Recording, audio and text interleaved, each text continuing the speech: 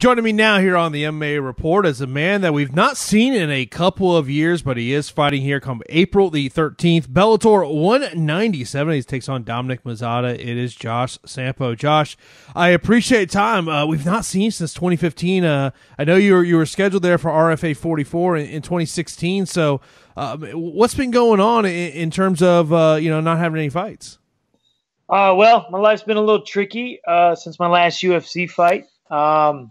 Unfortunately, I had some family issues kind of pop up. My dad passed away about 4 weeks before my last UFC fight, so I had to take care of that and then just kind of push forward, and I still fought.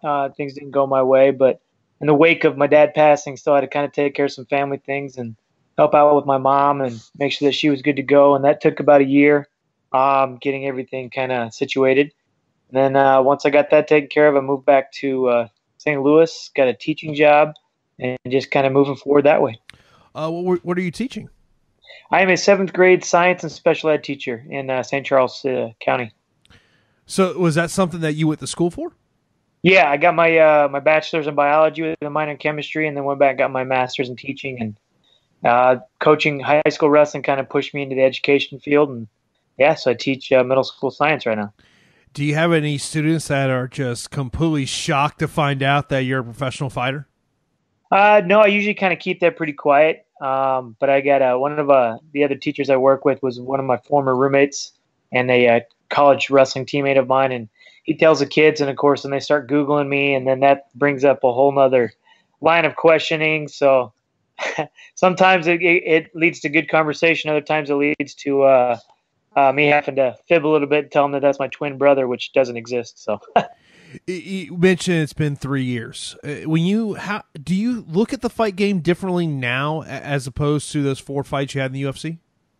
A little bit. Back when I was in the UFC, I once I got signed, and then I was like, all right, I'm gonna do this full time and make this my job, and started working my butt off towards that. But then training and everything became a job. I had to get up every morning, and I kind of lost a little bit of luster for it. You know what I'm saying? It's when it becomes a job, becomes work, you just don't have the same amount of passion. But now that I have something to fall back on, I choose to fight. I don't have to fight. I've got that opportunity to do it on my terms. So I think I'd view it differently in that aspect. But I still enjoy the competition of it, but I'm doing it because I want to, not because I have to. Was there ever a moment over the last 3 years that you thought you would never take another professional fight? That's crossed my mind a few times. It's just you got to take opportunities when they arise. And after the RFA thing kind of fell through, I caught pneumonia about a week before weigh-in, so I was forced to back out, which kind of really stunk. But then we tried to get back on a couple other LFA cards, and they weren't having it. So it's a little frustrating. But yeah, that crossed my mind a few times. But I know that I still got a little bit more fight left in me. It's only a couple more fights. We don't know how many more, but my body will let me know when. So, but yeah, definitely want to be able to take those opportunities when they do come around. That's what I hear from athletes all the time, because, the word of, hey, at what point will your athletic career come to an end? And they all say, ultimately, it's your body that'll ultimately tell you. And you are at 135 here. Was it just simply that it was the opportunity, or do you feel like, to finish out your run here in MMA, that it will be at 135? I'm gonna, like I said, I'm gonna take any opportunity that presents itself. This opportunity was a 135. I'm comfortable there. Comfortable cutting to 25, whatever the case may be. But when they said, "Hey, are you cool with that?" and I said, "Yeah, definitely." I don't think it's going to be any different than I currently have. I mean, Dominic's a tough fighter in all aspects of the game, but I don't think he's a very big 35 pounder. He doesn't pack a lot of mass. It's not like a Dillashaw cutting down from like a $180, but I mean, he's a good guy. But that I train with currently, so it's it's not really that big of a deal. You mentioned about Dominic Mazzotta. He came into Bellator last year and was viewed as one of the top prospects. For you, as you have assessed him as an opponent, what sticks out to him of why people were so high on him? I think he's just a very well-rounded fighter. He's still pretty young. Well, he's got a good amount of fights underneath him too. I mean, I think he's very intelligent when he fights. He does like to come out and put on a good show, which I'm extremely excited about. I don't think I'm going to have to chase him around the cage. I think he's going to bring the fight to me, which is exactly what I'm hoping for. I think he's exciting. I think that's kind of why he's got a lot of poise behind him. He's got a good amount of fights with only a couple losses, but they're to tough, high-level guys. So, I mean, with that record and the way that he fights, I think those are the things that really kind of bring his name up. They always talk about advantages in a fight of, hey, I feel like I got the advantage here, advantage there. Where does the fact of he hasn't seen you in 3 years plays into one of your advantages in this fight?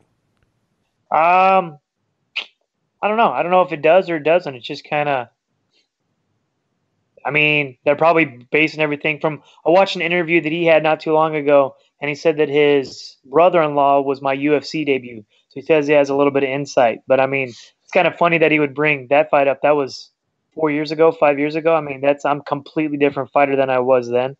Yeah, I haven't fought in 3 years, but that doesn't mean I've been sitting on the couch either. So I think that I've gained a lot of intelligence when it comes to fighting, being smarter, not just as reckless as I may have used to been, kind of picking my shots, just being smarter, more intelligent when I get in the cage, using my skill set to win better positions. And I think that's kind of what it's about. I have to win every position in order to get the win in this fight. Does your last fight haunt you at all? Of like that you haven't quite gotten over it? No, not necessarily. I mean, it was 15 minutes in the cage with a tough opponent. I was a little frustrated with the fact that I had to chase a guy around the cage.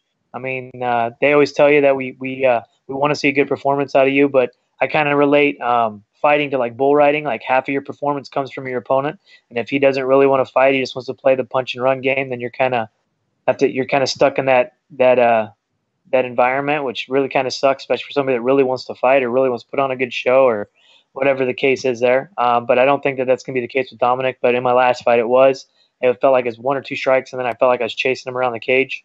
Yeah, it doesn't haunt me though. I mean, that's part of the past. It's part of growth, part of learning.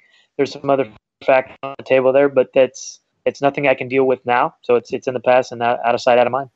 Hometown fight for you here in St. Charles. What's the biggest pro of having a hometown fight? Getting to sleep in my own bed. I mean, I literally am like a mile away from the venue, so that's definitely a benefit. Just being comfortable in that aspect of things. Family and friends being able to come out and watch.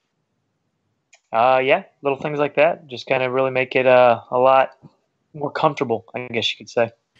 Yeah, I know you have probably visualized how this fight goes down, hundreds and thousands of times. But overall, I mean, how do you see the victory coming? I see it just being an all-out. I see it going multiple ways. I've kind of visualized every different aspect of it. I think it could be a 3-round war. I think it could be 15 minutes of nonstop action for both of us, and that's kind of what I'm hoping for. I think that that's what he brings to the table, and I'm really excited to be able to fight in that environment. But it could end early in the fight. It could end late in the fight. You never know. That's why we do it. That's why we actually strap the gloves on and fight. It's not we don't just. It's not a simulation and then just see how things work out. But anything can happen in that 15 minutes, and I'm excited to see what does. Would you describe this matchup as a reintroduction of yourself to the MMA fan? I wouldn't say that. I mean, reintroduction. I mean, at this point, there's so many fighters out there that it's. I don't fight for fame. Of course, we get paid to fight, but that's not why I do it. I do it because I enjoy the combat. I enjoy the challenge, the athleticism, all that it takes. I enjoy that, the competitive nature of it. I don't do this just for fame and riches and stuff like that, like a lot of people say. And like I said before, I fight because I choose to, not because I have to. I already have a career and a good paying job. Got retirement building up and stuff like that. So I do this because I enjoy it and it's a passion of mine, but not because I need it to pay the bills. In terms of that motivation, I mean, outside of the competitive aspect of it, is there anything that motivates you in this matchup? Yeah, a guy's gonna come at me and try and take my head off, so that motivates me, of course. So, but yeah, I enjoy the competition, just seeing what I'm capable of. I don't think that my past few performances in the UFC really allowed me to showcase what I'm capable of doing. I still don't even know my full potential. So we'll see if it comes out on the 13th.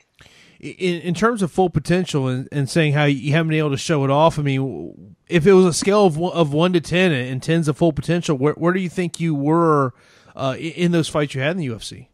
I think I was getting pretty close to the top, but then, like I said, like it became a job to me. It wasn't as much love and passion in there, and I kind of stem back to or look back at my college wrestling career and some of the best matches or best performances I ever had. It was just kind of going out there and just enjoying being in the moment. And I don't think I've been there in a while. I haven't enjoyed being in the cage or enjoyed being in that moment in a while. So, but this whole camp, just leading up to this point, leading up to the fight, I'm getting back to that point where I want to be. I'm just enjoying all of it that it is. The training and the constant running and all the road work and all those horrible aspects, but they're all a necessary evil to be able to perform at the highest level. So I think that makes things a little bit different here. As I'm excited to see what I'm capable of doing and just going to go and enjoy myself. And, of course, it all goes down on Friday night, April the 13th, live on the Paramount Network. Bellator 197. You'll be able to see Josh on the preliminary card as he takes on Dominic Mazzotta. Josh, I appreciate time, and let everybody know where they can follow you out on social media. You can follow me on Facebook, just Josh Sampo. I've got Instagram, which is MMA Gremlin. You can follow me on Skype if you like at Gremlin Time. Just want to thank all my family and friends and sponsors and everybody that's supported me and helped me get back in the cage. It's been 3 years too long, but I'm glad that it's finally happening.